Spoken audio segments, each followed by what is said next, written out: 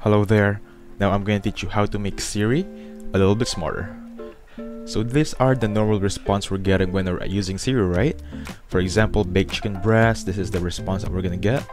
How about I tell you can get this response with just few steps. So let me teach you. So first things first, this is a sample I got from the internet from a guy, I think. So his question is, how can I help you? And something like, I think it's an ingredient. So as you can see, Siri gave an exact description of ingredients on how many and how long, or how the instruction in a very accurate way. So the steps to do here is, please gather your pen and paper, because this is a bit need to be done accordingly. Okay, so first things first, I want you to open this website.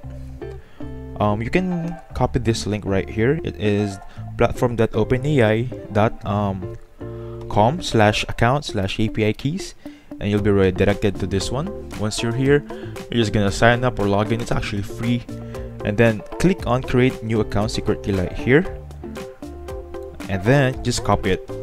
Copy the key, and once you copy it, as you can see, I copied it on my notes. The second thing I want you to do is, I want you to download a shortcut. It's called the Smart Siri shortcut, and this is the link, the Siri shortcut right here. Open it. Once you open it, download it, and you can open it on your shortcuts app.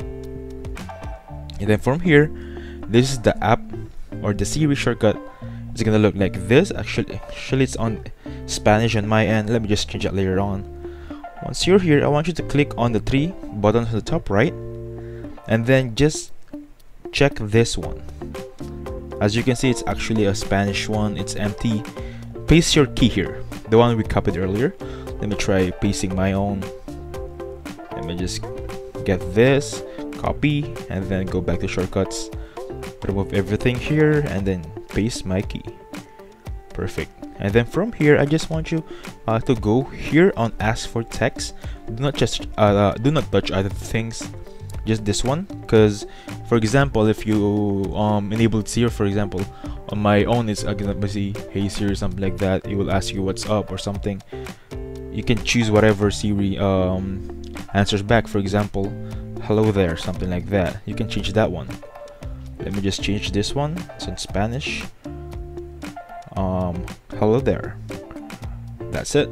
So you click on done, and click on done again. From here on out, you can actually ask Siri manually. Just click on the Siri app, and then you can ask here manually. For example, how can I make a pizza dough? Let's try it out.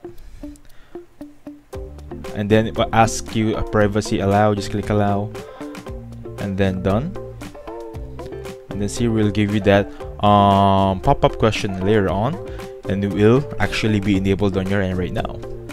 So from here on out, Siri is gonna be enabled on your end. You can just try it out, guys. It's actually a very smart way to use Siri. Okay, so I hope you enjoyed the video. Please hit the like button and subscribe.